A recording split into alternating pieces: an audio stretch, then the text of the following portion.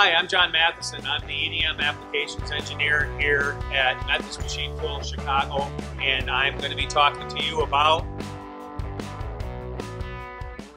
Today we're going to talk about what I can do when I have a part that's just a little too big to get into my machine tool. Or, for example, I need to leave the tank door open to actually EDM. Okay?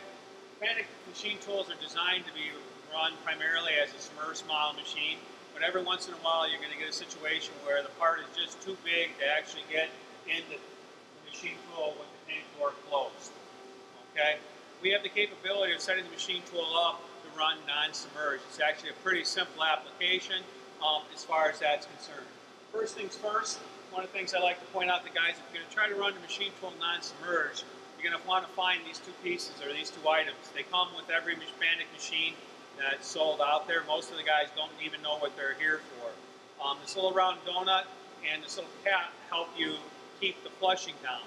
The second thing you're going to need to get is some plastic or shower curtain, plastic shower curtain, something like that, that you can wrap around the part to keep the spray off. But well, first of all, I want to show you guys how to put these on.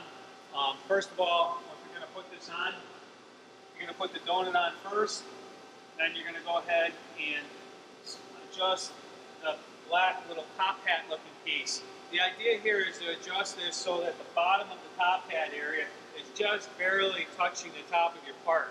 What that does is help keep a lot of the upper spray from the upper head trapped in that area and keep it from spraying on all over.